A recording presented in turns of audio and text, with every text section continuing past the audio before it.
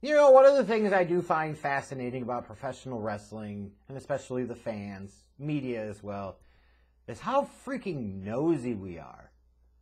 Like, we worry about what wrestlers do outside of the ring, do to each other, do with each other, if you will. We just saw a recent example of that.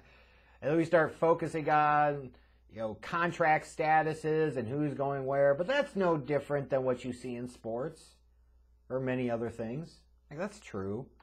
It's still interesting nonetheless. But, we recently saw, and I know I'm a couple of days behind the curve here talking about it, but better late than never. But obviously one of the big news items that dropped last week is that Kevin Owens has actually re-signed with WWE, which is a bit of a curveball, I think, for some, perhaps for many. They were assuming that Kevin Owens was just going to kind of ride out the string, and that Kevin Owens, while thankful for the opportunity and platform WWE gave him over the past several years, was ready to go somewhere else and do something different, specifically go to AEW, and get to be Kevin Steen, and maybe he brings Sami Zayn with him, and they could be El Generico, and they could do all that old school, decade-plus old ROH bullshit all over again. So, certainly can imagine that it caught a number of people by surprise when they found out that Kevin Owens had indeed re-signed with WWE. And you saw a lot of people passing judgment on it, saying, well, that's stupid. Why would you do that? They're not going to use you well enough creatively, or they were just wanted to see him in AEW, regardless of whether or not that was going to really work out all that well. And let's be clear here, when you talk about AEW bringing in some of these recently released or recently free agent former WWE guys and gals, the results are very mixed. Let's not pretend like Tony Khan has this goddamn Midas touch where everything he touches turns to gold, or that everybody he brings in, that he figures out how to feature well. He doesn't. See Andrade. That's one example of several. So I think it was more so a lot of people just wanted him to see him go to AEW because they love AEW more. They want to see AEW succeed more. They think that he would be a great fit. And fundamentally, I don't necessarily disagree. Like, in a bubble, Kevin Owens feels like the type of guy that goes back to being Kevin Steen, goes to AEW, and now you're telling him he can swear on TV and, do Kevin Steen type of shit, which is a whole different level than Kevin Owens, while incorporating some of the lessons learned from his time in WWE. I understand it. You feel like, hey, he's going to get even more freedom on the microphone, and when he does, he's a top dude in that respect, and I don't disagree with that. I get it. And you're fantasizing about some of the different matches he could have and blah, blah, blah. Again, I get it. Now, certainly, if he and Sami Zayn had signed with AEW, probably one of the first or two feuds that they would have would be with fucking each other, because that's the last goddamn thing we need, right? But you saw a lot of people passing judgment on this one, shitting on Kevin Owens for re-signing with WWE. And here's a couple of things to say. Number one, fuck you if you did. It's his business and he'll do what he wants. Number two, fuck you. It's his business. He'll do what the hell he wants. And number three, most importantly of all. See, number 1 and 2. No. Do you know all the damn particulars and details of the offer he ultimately got from WWE and the contract that he signed? Do you know what AEW was even willing to offer, if he had even had any conversations with them? Do you think there could have been a piece that maybe he didn't want to turn things over? Maybe he liked the stability that he had with WWE. I'm not sitting here trying to make a WWE puff piece or defend them. But, I mean, that's the reality is, if you don't know Kevin Owens' motivations, then why are you saying anything about his decision to sign there? Like, I would get it if you were saying, hey, Kevin Owens is like Adam Cole and a couple of these others, and they've got big followings on Twitch, and that generates, potentially 100, 200, 250,000 of additional revenue for them a year. That's why I totally understood why Adam Cole went from a bigger platform in WWE to a smaller platform in AEW, because the level that he's at in WWE, he can't tell me he was possibly getting paid more or going to get paid more than what he could overall make in AEW. It made sense for him to become a big fish in a smaller pond. It just did. Especially when you talk about the Twitch money. Like, that's not insignificant here, folks.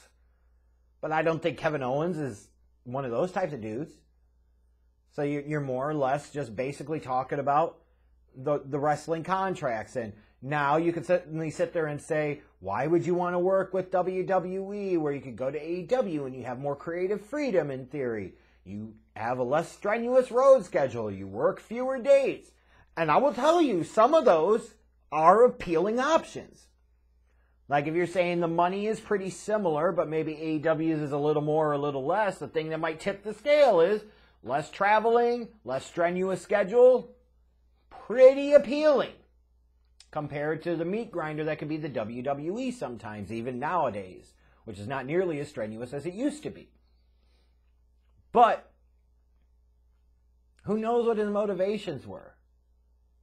The one thing I would caution to Kevin Owens, and I believe actually Sami Zayn has been reported to have signed a new contract with WWE as well, is be careful. Like the one thing I would stress and emphasize for these talents, especially now that you have an AEW, I know there are some reports that Vince McMahon is against the no-cut clause contracts, but you need to do something to better protect yourselves. Because otherwise, you're going to be like Gallows and Anderson, the Braun Strowmans, the Bray Wyatts of the world. You sign some big, massive contract extension, then a quarter or halfway or sometimes less of the way through, now that they fucking undercut your leverage, that's a Vince McMahon, Nick Khan tactic all the way. We're going to re-sign him and offer this money, but it's like an NFL fucking contract. Half of plus of it is fugazi. It's fucking fake. It's not real. You're never going to realize or see it. So they'll sign you and then cut you to undercut your leverage. That's the one thing that I kind of do question a little bit about the decision. As I saw a report, I think it was on Wrestling Inc., may have gotten it from somewhere else, where Kevin Owens' new deal apparently does not have a no-cut clause. Apparently Sami Zayn, similarly reportedly signed, also does not have a no-cut clause. And that Vince McMahon is adamantly opposed to a no-cut clause. Well, no fucking shit, of course he is. It makes total sense why. Because if you need to cut expenses, even though they don't, you could just cut somebody, only have to pay him for the 90-day non-compete, or 30-day non-compete. Jesus Christ, easy for me to say, huh? Like, that makes sense. And if you've got the chance to undercut the competition that you don't pretend is competition, that isn't entirely competition, but is kind of competition, even though you're not fully playing the same game here, but just to be petty Vince, like, that absolutely makes sense from their standpoint. And these talents, these superstars, have got to start standing their ground a little bit more. I'm not talking about necessarily the need to unionize, but you either got to do one or two things. You either got to try and go down the NBA, MLB route with your contracts of saying, every dollar that I get is guaranteed whether you fucking cut me or not. Leverage AEW as your damn leverage. And if WWE isn't willing to give it to you, probably AEW will. Vince McMahon is adamantly opposed to it. Okay, good for fucking him. Exercise your leverage. If he wants you bad enough, he will pay for it. If he doesn't, then he doesn't. You've still got somewhere else to go.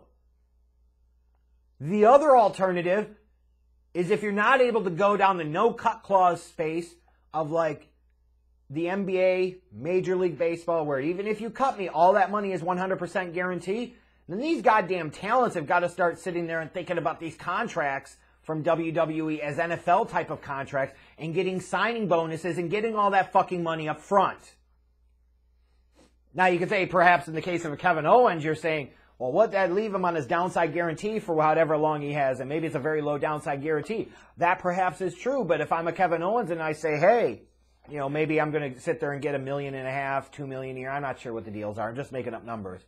But instead of that getting spaced out a year over 5 years when the very likelihood that I'm not going to get it, I need to sit there and say, you're going to give me $5 million right now. That's my signing bonus. That's the starting point. Guaranteed, no matter what, you walk out of that fucking deal with $5 million. If Vince McMahon doesn't do it, then Tony Khan either does, or he does something different, such as guaranteeing your contract with a no-cut clause. Or just guaranteeing the contract in general. Now, these guys and gals have got to start thinking differently, especially when you're getting to the point where WWE is proactively coming to you to renegotiate, when they are proactively coming to you to give you a new contract. Learn from the mistakes of others. Don't be in a spot 9 months, a year from now where you fucking get cut. Where they've offered you this vision of a pot of gold that you were never going to get. And then you lose your leverage to go to the other place. That's stupid. Don't do that. Leverage the competition. Leverage the alternative. Leverage your leverage. Especially when you're somebody like Kevin Owens. You don't think Tony Khan and AEW are going to be interested? Give me a fucking break. Of course they would. It's only natural they would. So to find out that he has no guarantees or no cut clause, that's just ridiculous to me. And I do question that. And more of these top names, these bigger names in WWE are going to start needing to make a fucking stand. It's not even, like I said, it's not even about having to unionize and that's going to fix anything. It's about the fact of understanding the goddamn game and situation that you're in, the environment that you're in, and leveraging your leverage that you do have. Either go the NBA, MLB route and say, every single dollar of this contract needs to be guaranteed, no matter how you use me, no matter how much I'm on TV, no matter how much you want to get rid of me. If you do, fine. And if you say, well, then you can't compete for 2 or 3 years, because that's the length of the no compete clause.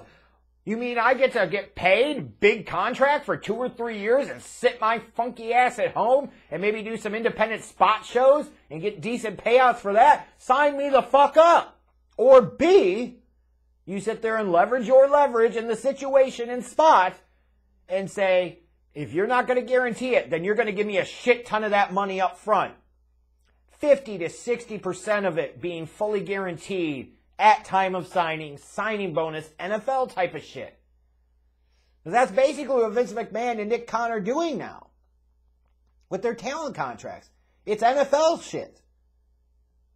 Like if you saw a report tomorrow that said, hey, X-Wrestler's getting $5 million a year from WWE, unless you hear something about guaranteed fully or no cut clause, that's all bullshit.